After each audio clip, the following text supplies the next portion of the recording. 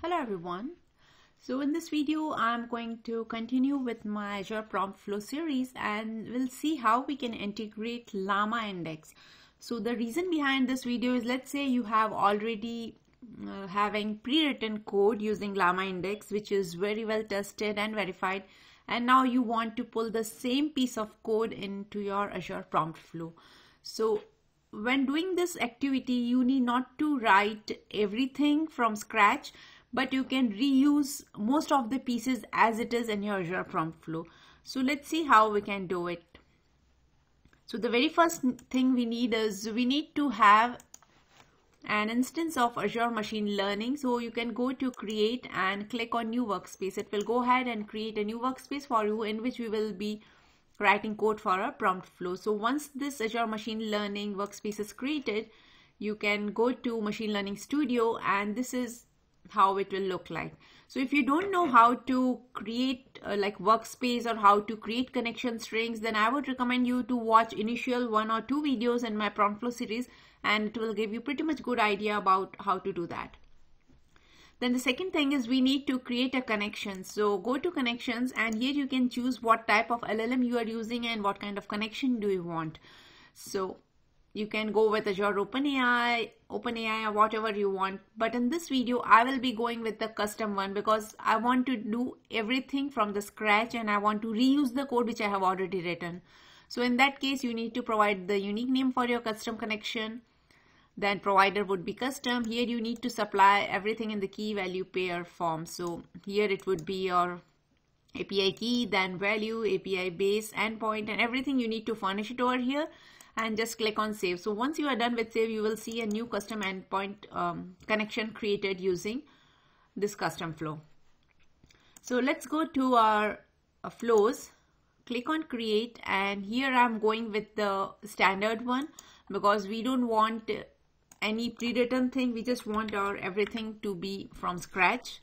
So let's go with the basic one so that we can go ahead and delete the unnecessary nodes which are already present over there.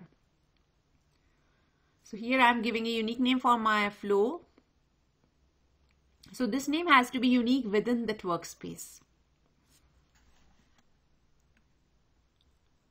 It's going to take a few seconds. Today it is a bit slow. And you can see that the flow is created.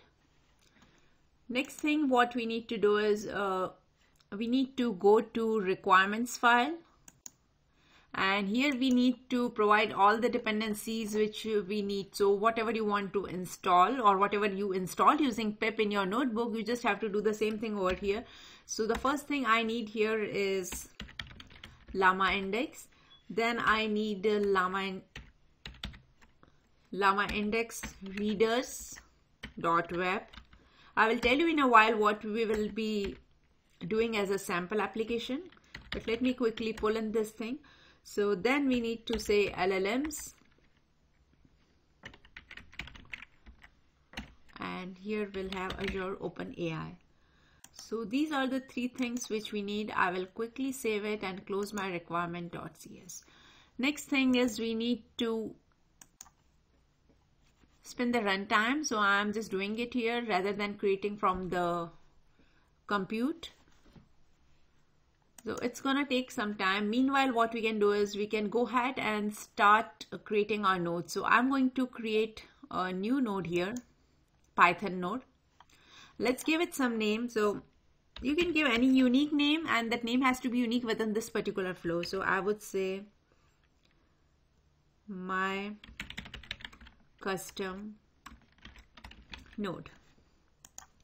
Definitely you have to give this name which makes sense to you whenever you are watching this node in future.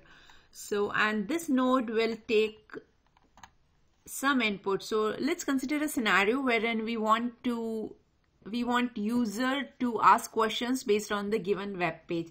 So we will be providing URL as an input and the question which is asked by the user, and this system should give me the response based on what are the data we are feeding. So here I'm going to rename it to query, and here we will type in some question. So we'll do it later. Let's say hi as of now. And then the output here would be my output of my node which I just created. So my custom node output, this I'm setting it over here, and here let's delete it so that there won't be any confusion. Let's delete this existing node as well. Okay, so you can see that under the graph there is nothing. So here we have this query, we have the output configured. Next thing is I need to provide the input variables and what are the required packages we should have. So here I am just creating a variable name query. Then I am again creating another one which is for connection, and this is my connection. Let's remove this. Okay, let's go ahead and import all the required packages. So the very first one I need is, as we are reading the web page using LlamaIndex, all the packages will be related to that only. So I'm saying from prompt flow dot connections. First of all, let's import the custom connection because the connection string which we created is a custom connection. Then we need import LlamaIndex dot LLMs dot Azure OpenAI, and we'll say import Azure OpenAI. Then we need for settings and the index creation part. So for this we have LlamaIndex dot code. So don't worry about this code. You will find this code in the LlamaIndex documentation itself, wherein they have written some sample code. So I'm just grabbing it from there and tapping it because sometimes pasting is not working in this particular node. It will give you some random error like Unicode and all those things. That's the reason I'm tapping it over here. And another thing is summary index. So nothing fancy we are doing here in this code. It's just copy paste from the portal itself or the documentation itself. And another thing which we need is for I think we are done. Okay, one we need is for reading the web page. So I'm going to say LlamaIndex dot readers dot web, and here we will have import simple web page. So these are the things which we need. Let me first establish this connection so that we don't miss anything. So the input for this node would be the query which is supplied by the user. So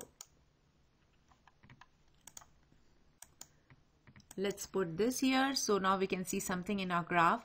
I will quickly save it once. Our runtime is also created. So let me go here, and here you can see the install and save, so you can do it.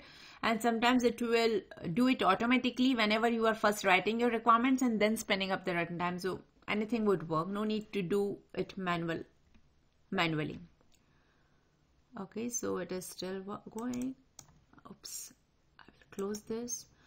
Okay, now I'm going to write my stuff here, and before that let's go ahead and click on validate and parse so that we can see all the required parameters over here. So now you can see now there are two parameters. Earlier it was just input one, but now you can see both the parameters, and here under custom it will list down all the connections which you have created in this workspace under the custom category, and the query is the one which we got from the input. Let's save it.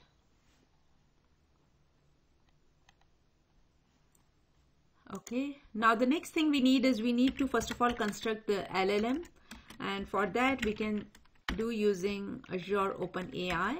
And let's quickly type in few lines of code, and here make sure that you are using the proper variable name, the one which is used over here. You have to refer the same here, and then you can say Azure chat model.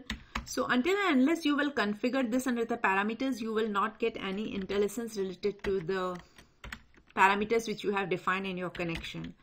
So again, it is the chat model. Then we need to have API key. So let's say con dot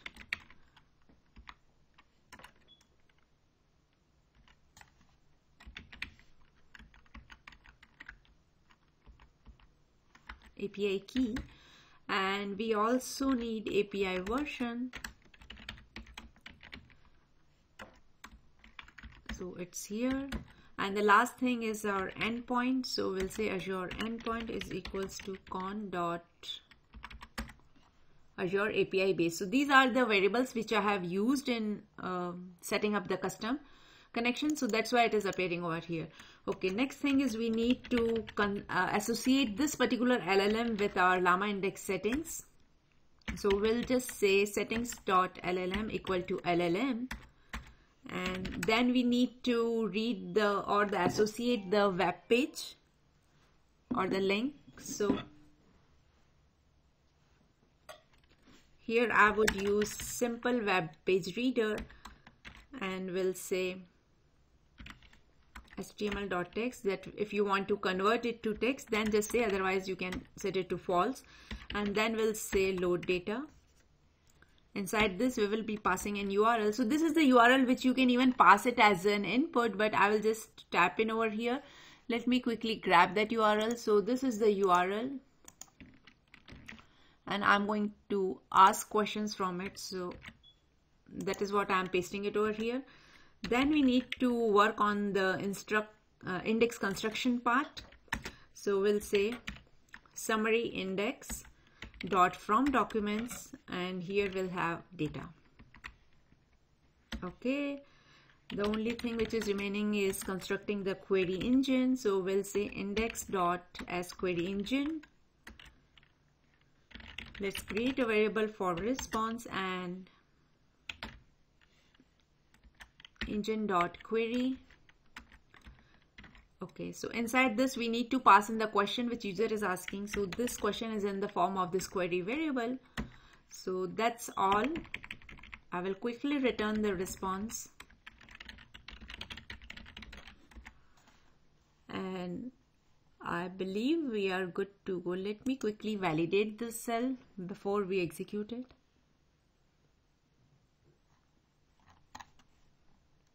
Save it. And we can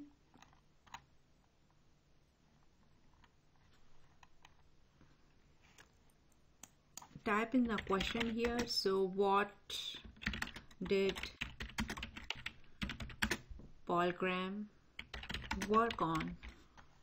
So I will save it once again, and then we'll run the flow.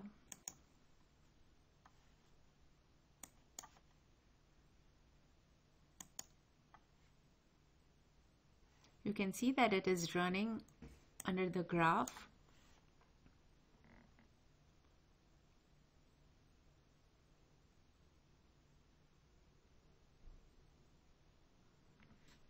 Let's give it a few more seconds and it should give us the output. So it is saying response is not defined. Okay, we did a typo here. Okay, let me give it a try one more time.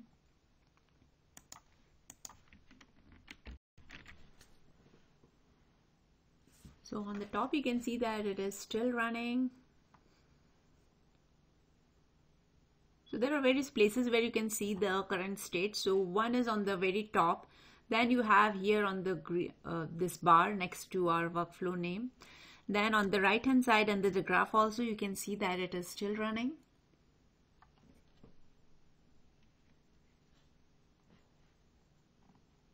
Okay, so it's green. Let's go ahead and see the output. So you can see that this is the output which we have received.